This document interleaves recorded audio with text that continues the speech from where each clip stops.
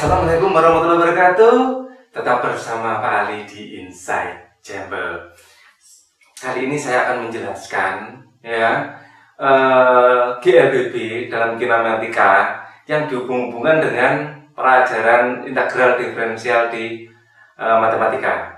Ini adalah soalnya sebuah benda bergerak sepanjang garis lurus dengan persamaan X sama dengan min T kuadrat plus 5T min 100 di mana X dalam meter dan T dalam detik. Benda tersebut akan berhenti setelah.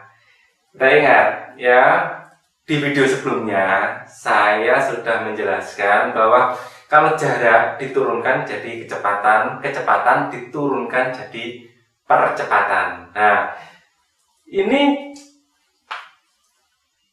benda tersebut akan berhenti setelah. Berhenti itu apa? Berhenti itu berarti kecepatannya 0. Jadi turunan dari X ini adalah min T kuadrat plus 5T min 100 ya. Dan kecepatan ya, V itu sama dengan X aksen sama dengan 2 min 2T plus 5.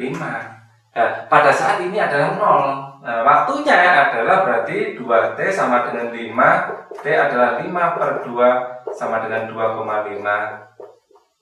Nah, ini adalah jawabannya. Ya, cukup sekian dulu contoh soalnya, nanti akan saya beri contoh soal lain. Assalamualaikum warahmatullahi wabarakatuh.